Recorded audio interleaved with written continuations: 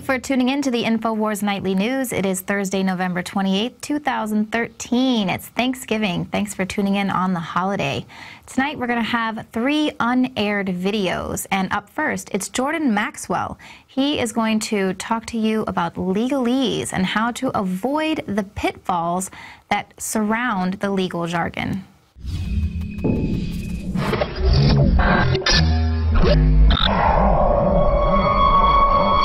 I'm Jordan Maxwell. For those of you who have heard from me and know about me, for those of you who don't know about me, for 53 years, starting back in 1959, I began talking about secret societies and fraternal orders and the occult world of mysticism and religion and government, all the conspiracies going on in government and banking, and all of the chicanery going on in religion, the connections between religion, banking, and the whole entire Western civilization system, what it was based on: lies, deception, corruption. So I've been doing this, talking publicly for the last 53 years about this horrible mess that the world was in and was going to get worse. Well, now at 2013, it's gotten worse. I was invited to go to movie studios at night and recording studios and just do slide presentations with a slide projector on the sound stages of Hollywood, talking about Illuminati and secret societies and the occult world and the Knights Templars and the secret societies of religion and how they impact government today. And it's finally caught on. Finally, it has finally caught on. I did a video many years ago called Matrix of Power. I did something called Matrix. I just feel that I've done the best I could to wake my fellow man up. And unfortunately for me and my people who are listening to me, I know, and it is very depressing to me, that I know I'm not going to be able to download 53 years of knowledge that I have I've accumulated. So much I will never be able to tell anyone. And I do feel that that is a shame, because I've been in the company of extraordinary people all my life. I put myself there purposely. So I've been in the company of a lot of people who are masters at what they do, masters of research and knowledge and understanding. Your body is a corporation. That's why when you die, you're a corpse, because you are a corporation. You are a company. And as such, you may be good company, you may be bad company, but you're a company by law. It's called International Maritime Admiralty Law. The law of money, corporations, the law of the sea. You are a company, a corporation. And therefore, anything you do is business. That may not be my business, it may be your business, but it's a business by law. Therefore, anything you do, which is your business, anything you do must have a license, because it's called a business license. So if you're going to get married, that means one corporation is going to do business with another corporation. So you have to have a marriage license. Anything you do, you need to get a permit or a license. And in America, you have something called the Statue of Liberty. It is not the Statue of Freedom. It's the Statue of Liberty. Liberty is what a sailor gets when he gets off a ship in the Navy. When you pull into port and you ask the captain if you can go on land, if he gives you the permission, and he may not. But if you get permission to go out, you have liberty. Sailors call it, we got liberty. not freedom. In America, you have no freedom. You have liberty. Liberty means you ask permission. You get a permit. You have a license. A license is simply an agreement and a permit. A license is a permit to do something which without that license would be unlawful. So therefore you can't get married because you're a business. She's a business. And what the two of you do is none of my business. But the point you need to understand is that you are a corporation. Your body is being bought and sold on the New York Stock Exchange every day, and you have no idea in the world how the world really works. So people talk about having to go to court. They talk about how the government does this and the government did that. And people get scared to death because they got to go to court, which you should be scared of court. But why do people go to court? Because you play basketball on a court. You play tennis on a court. Wake up. I've been talking about this stuff for 53 years, but nobody seems to listen to it very much anymore. The reason why you go to court is a game. It's like tennis. And how do you play tennis? You play with a racket. So when you go into a basketball game to play on the court, the whole idea is you have two teams. One team is a team of lawyers and another team of lawyers. And the whole idea of the court, because it's maritime admiralty, international banking law, the whole idea is to put the ball back in the other guy's court. So therefore that one team picks up the ball and they throw it over here to you. Now your team picks it up and throws the ball back over their court. And then they pick the ball back and throw it back into your court, and you have a judge who's the referee. You always have a referee. Even at a baseball game, you've got the referee who makes the decision as to what really happened. I don't care what happened. He decides what happened. Whatever he says happened, that's what happened. Then the next thing you need to understand is that there's a gate, a fence and a gate in the courtroom, and people sit out here and the judge sits inside. Why is there a fence and a gate? Because the gate represents a water gate, like in the Panama Canal. When the gate opens, the water comes in and raises the ship up. So therefore, when you were called and you put your hand on the gate, you are opening up the floodgate under maritime admiralty law. But happily, Americans have no idea about any of this. But once you understand how this really works, and you begin to see how your body is over 70% water, and you are a maritime admiralty water product, and the way this thing is being played is very, very interesting. The words and the terms and the symbols, and your body is a biological battery. We are a biological electrical unit.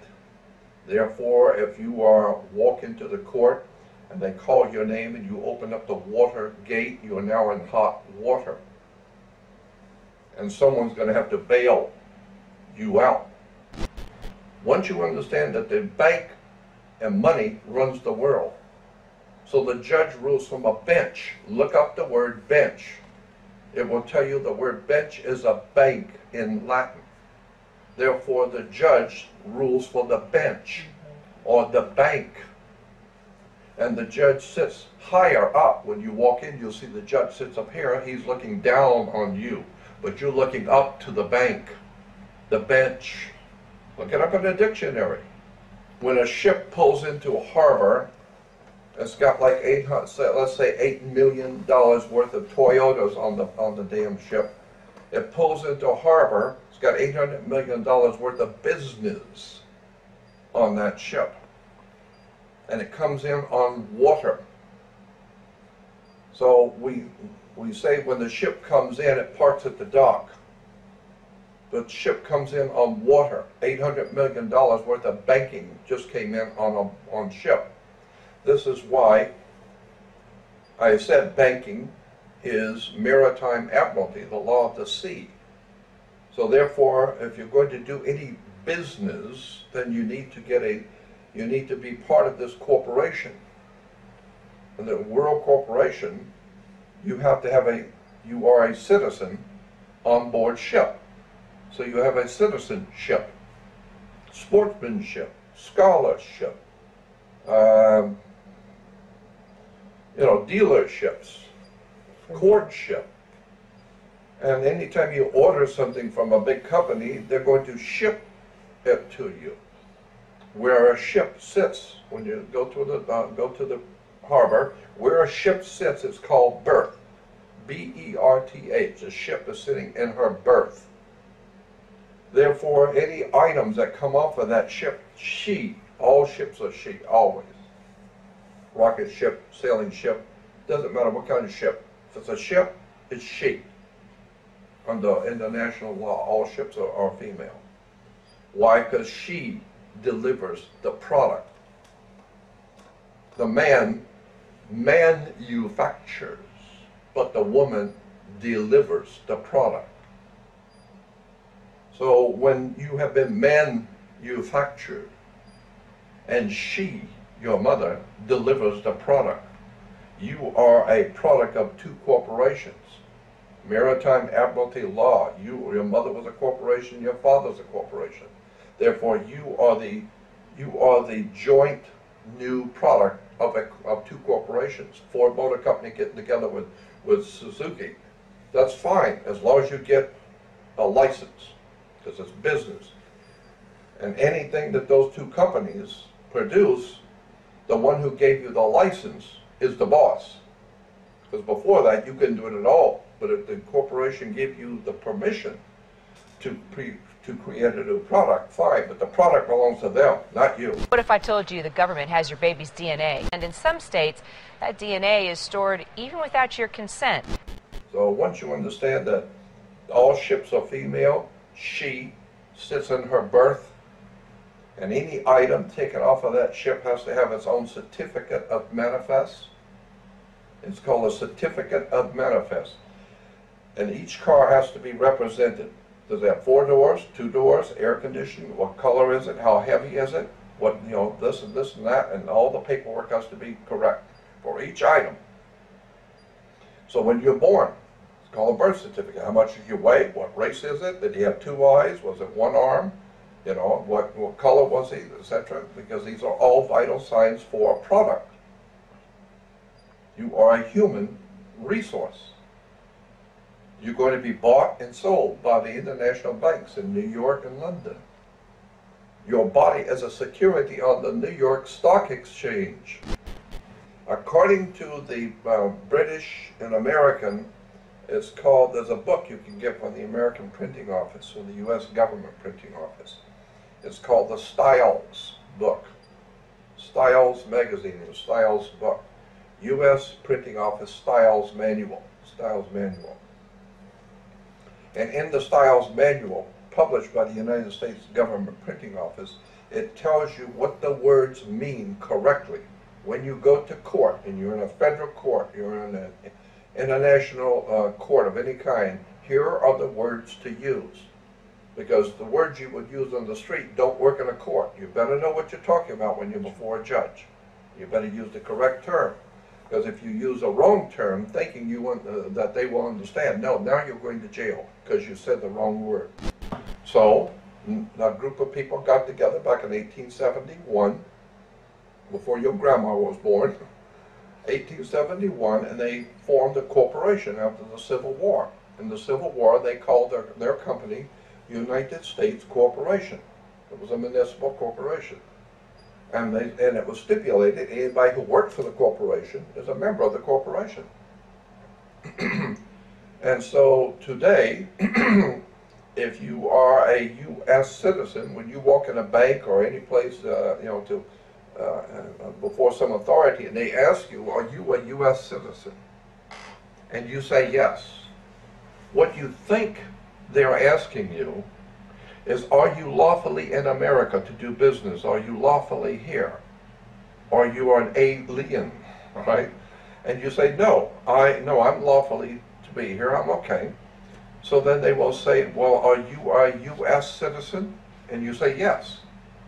What you think you're saying is that you're saying, yes, I am lawfully in America. That's not Any good attorney will tell you, I'm going to ask you something under oath. Think about what I'm asking you. Because if you answer wrong, you're going to jail. Now my question is, are you, of your own volition, out of your own mouth, testifying in this court that you are a U.S. citizen? And you say, well, I'm lawfully in America, yeah, and I don't have any problems here. Sure, I'm a U.S. citizen. That's what I wanted to know. Now you're going to jail. Now you go to prison. Because you're not an American. You don't have American freedom. You don't have the Bill of Rights. You're a U.S. citizen. U.S. is a privately owned corporation. It's a maritime admiralty corporation owned by a handful of men that you don't know anything about. And therefore, when you say that you're a U.S. citizen, that means I am an employee of a foreign corporation under maritime law, and therefore my boss is in Washington, D.C., and I work for him. Oh, well now if you work for him, then you are a U.S. citizen. And according to his policies, not the law of the land, but his policy. His policy is you can't do this and that. It's his policy. And you just broke his policy. So that's why we have police to back up the policy that the politicians who are the masters of the corporation. So the masters of the corporation make the policy and police back it up.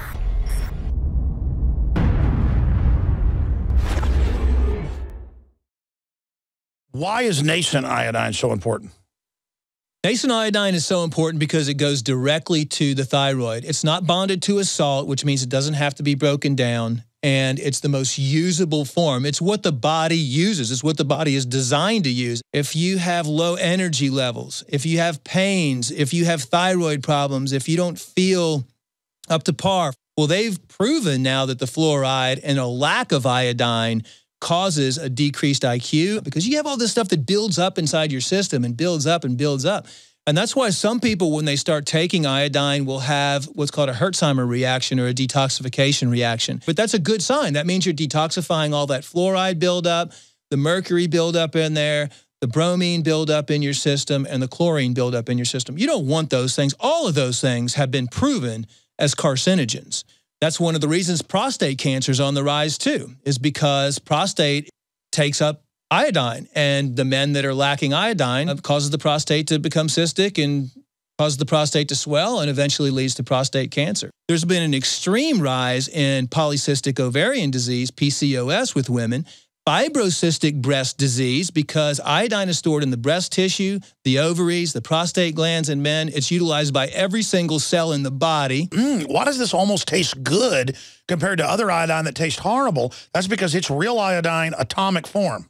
We wanted something that's going to go straight into the bloodstream and straight into the thyroid gland. We wanted to put it in a vegetable glycerin base. That's a USP kosher certified vegetable glycerin base. And that product is not tested on animals. It's vegan friendly. It's gluten free. It's GMO free. Of all the things I've done, nascent iodine was just absolutely amazing. So we developed with Dr. Group a double strength, low price. InfoWarsLife.com, Survival Shield, the atomic nascent iodine, available right now.